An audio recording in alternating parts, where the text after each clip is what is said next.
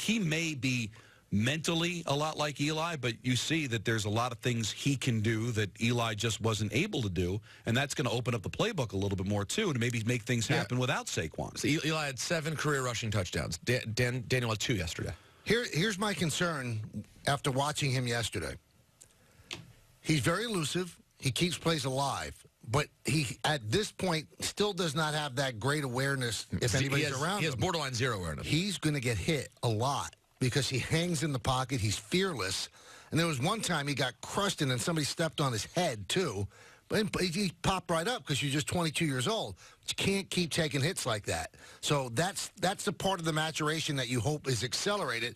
Because even in the exhibition season, he turned the ball over on fumbles. Yes. He holds on to the ball, doesn't have an awareness when there are hands around him. He's got to learn that. But he will. I mean, that's going to come with time. What you want to see are mistakes that are correctable. What you want to see for somebody who never saw him play before the Dallas game or the preseason is does he look like a quarterback? Does he have skills? He does. Holding on to the ball too long, that's going to happen. That's going to happen to a young quarterback who's never been facing an NFL rush before. But what I do like about it, let him get it smacked around now. He'll learn. But I want that fearlessness. I want him to stay in the pocket to the very last second. That's stuff that will come as he gets older. But right now, if have it happen now in a season, I still don't think the Giants are very good. I mean, that defense is an issue. Remember, they shut down Tampa in the second half. Tampa was averaging 18 points a game. They had 28 points in the first half. Evans had, like 116 yards receiving in the first half? It was ridiculous. Well, whenever I watch Evans, if he gets a second run in his career, which he will somewhere else, he's so phenomenal. I feel like he's been buried in Tampa Bay, but he's incredible. Now, Daniel Jones did something yesterday at the age of 22 that I've never done in my life. He went into the huddle. He dropped a couple of F-bombs, and the team was shocked.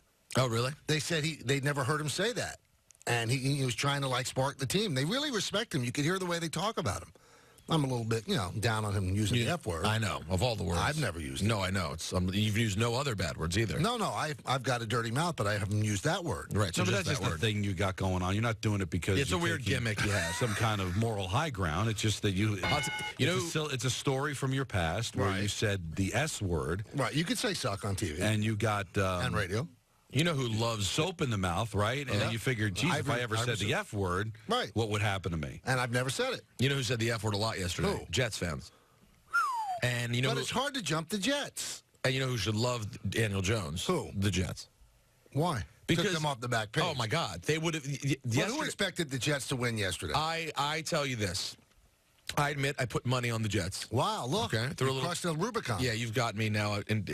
Blame me. Nice, healthy gambling addiction going.